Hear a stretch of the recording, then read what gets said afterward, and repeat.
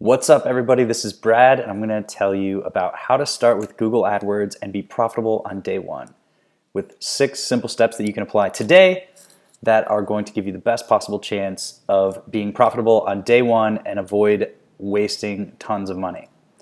Now, why do you want to do this?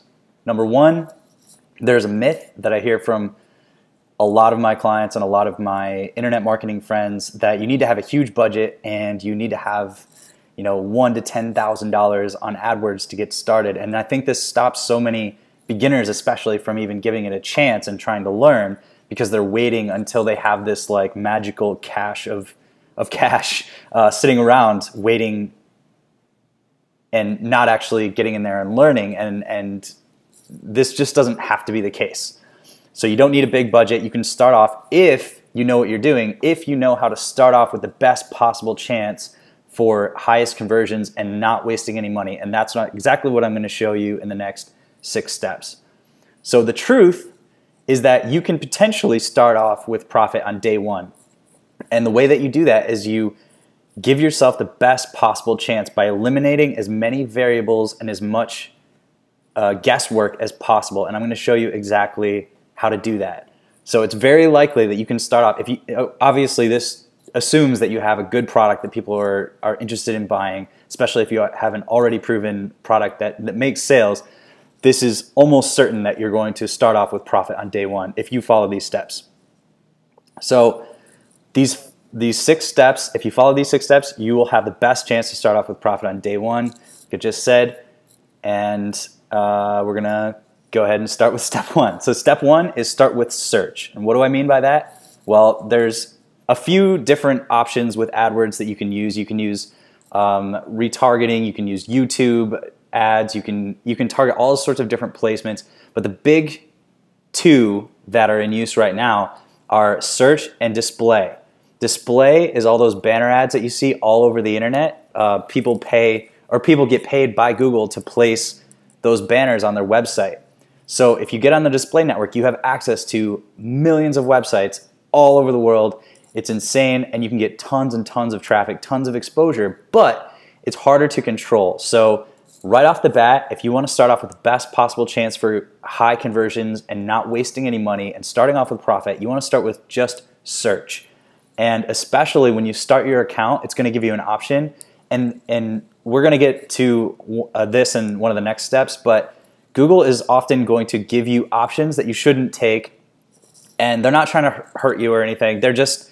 They're trying to create a product that's most applicable to as many people as possible. So they kind of have to water it down in certain ways. So one thing that they do is they lump display and search together in one campaign. You don't want to do that. So start off with just a search campaign. Don't do display at the beginning, because display is just a harder thing to master. But if you get it right, you can scale into millions, like billions of impressions. It's insane, but we'll keep that for a later date. So start with search, number 1. Step 2, don't trust, and we just talked about this a little bit, but don't trust the default Google settings. A lot of the settings are set up, like I said, to appeal to a very, very broad audience. They're trying to cover all the bases they can, as well as they can, for all different sorts of businesses. But the default settings, while they're pretty good at getting you up and off the ground, they're also pretty good at just kind of spending your money. And if you don't have a big budget, which, the audience watching this video, like most of my clients and most of my campaigns, we don't start off with a huge budget. We don't start off with, $50,000, $10,000, $100,000 a month to just blow on ads and figure out what works. We want to start off with the best possible chance of profitability on day one. So that's the second step. Don't trust the Google default settings.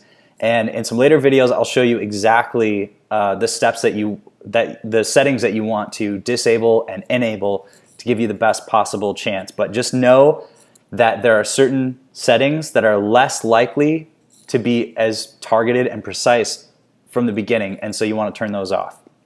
Step 3, and this is kind of a big, broad concept, but you want to get control as soon as possible.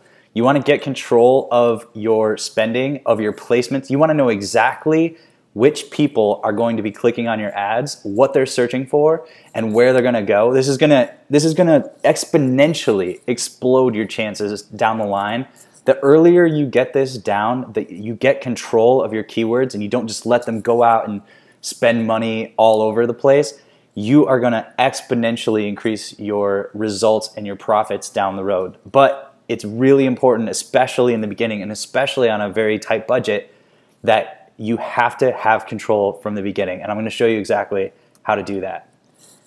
You do that by starting with just, if you want to be the most precise, you want to start with just exact match keywords. In a later video, I'll explain exactly what exact match keywords are and what the other types of keywords are.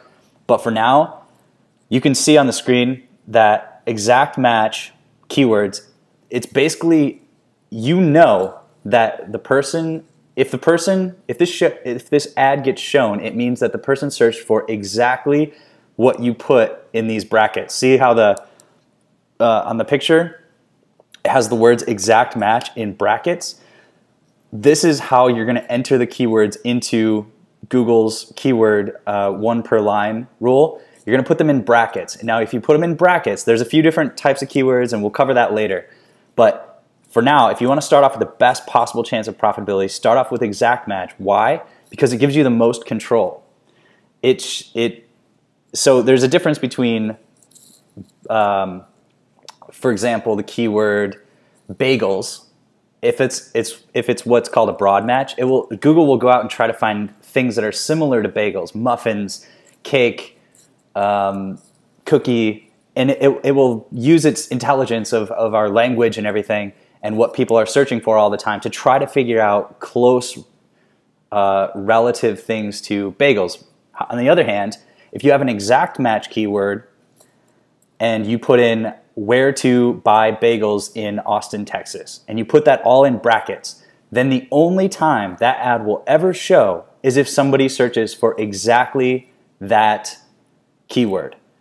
And so you know, if somebody searches for exactly that keyword, they are very intent on buying a bagel in Austin, Texas. That's very specific, and that's part of the control that we want to establish. So if you want to have your best possible chances, then you want to start with using these brackets and using these exact match keywords. It's confusing in the beginning because they throw all these different weird words with phrase match, broad modifier, blah, blah, blah. But just if you want to start off with best possible chance of profitability, this isn't for scaling out and getting, tons and tons of traffic, although there are plenty of exact match keywords that get lots of searches per month, depending on your business. If it's a local business, you really want to nail down these exact match keywords because you really want to make sure that you're only targeting people who are searching for things in your area. And don't worry that you're missing out on all these different keywords and stuff, because as you run your campaigns, Google's going to start suggesting other exact match keywords that would be a good match. They're going to use their intelligence. They're going to help you out. But so don't worry if you only pick 10 exact match keywords that you're missing out on all of the variations. Even with exact match now, Google still has a bit of a leniency. They'll still try to match you with things that are kind of close to that exact match, but as close as possible. But this is where you want to start, exact match. That's really important. And then step 5, start with the most urgent keywords. So Perry Marshall, very famous in the AdWords community, he's one of the great teachers. This is where I first heard this term from him. He calls them bleeding neck problems. So buying a bagel, our previous example, not really a bleeding neck problem. Think of this as a problem that people are just desperately in search of an answer for. And Google is amazing for this, by the way. Google is where people go to search for these types of things, whereas something like Facebook, people are just kind of like browsing around and you have to kind of catch their attention.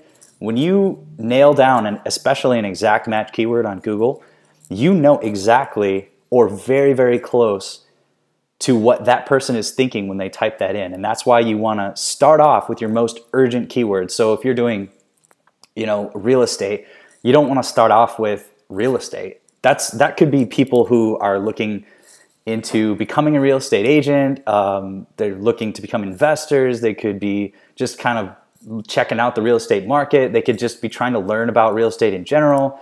There's so many different things. So you don't want to target something so broad. You want to target looking for a house in San Marcos, Texas. That would be a better exact match keyword. And this one is, you just kind of have to think about it. You have to think like, what are the differences between somebody searching for bagel or bagel recipe and how to buy or where to buy a bagel? Those are two very different things that people are searching for. If they're searching for where to buy a bagel, they call that buying intent, and their buying intent is a lot higher. So you want to look for the most urgent keywords for your particular business or niche. You know, in services, you know, I've seen a lot of examples for locksmiths. You know, you want to target the keywords like late night locksmith services or something like that. Like the most urgent needs that people have in your niche. So start thinking about that first. That'll just require your own expertise in your niche and your own brain power, basically, to think up. And obviously, as you start running your campaigns, maybe this isn't obvious, but Google will start to make more suggestions of different types of variations on the theme of your keywords too. So they're gonna make a lot of suggestions, but you actually don't want to take most of them until you understand these different steps and the things we're going to cover in other videos. So that's step 5, is start with your most urgent keywords. Don't start with your broad, anybody who might be looking for real estate, you know, in your area. Start with the most specific desires that are closely related to buying or taking action, or whatever action you are looking for people to take with your keyword. Target exact match keywords that are as close as possible to that. And then finally, step 6 is start with retargeting. We'll talk about this a lot more later, but if you really, really want, and obviously this is conditional, this means that you already have a website and you already have traffic somehow. So if you already have traffic to your YouTube channel or your blog or something like that, then the easiest, most likely, most profitable place to start with running ads is to set up a retargeting campaign to people who are already visiting your site, or even better, people who are already visiting something as close as possible to the buying or the action that you want them to take, if it's calling you for a consultation or whatever. Find people as close as possible in the process, in the sales funnel of the action you want them to take. If it's buying, find people who get to the checkout page. And then, again, we'll cover this later, how to set this up exactly. But you'll want to start by just running ads to the people who made it all the way to that checkout page but then didn't buy.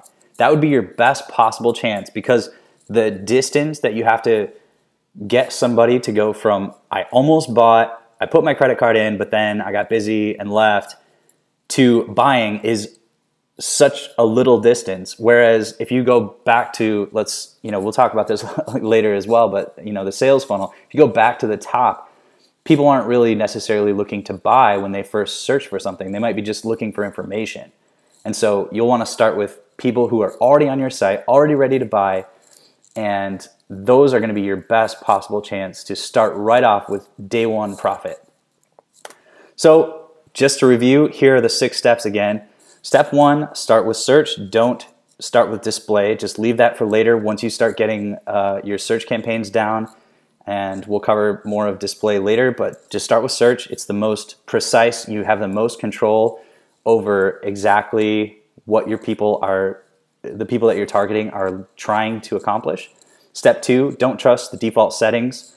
We'll cover more of which settings to disable and enable to give you the best possible chance to start off with as much control. That leads us to step 3, get control as soon as possible. Get control of your keywords, get control of your ad groups. We'll cover a lot more of this. It gets more and more complex as you go, but this is where to start.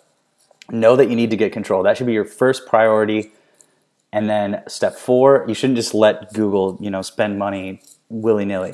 Step 4, start with exact match keywords. We covered that a lot. Step 5, start with the most urgent keywords or bleeding neck keywords if you want something to remember that. Step 6, start with retargeting. Start by retargeting the people who are already interested in your product, your brand, your site. So if you follow those 6 steps, you're going to give yourself your best possible chance to be profitable on day 1, starting with AdWords. And we're going to cover more stuff in more videos, so stay tuned.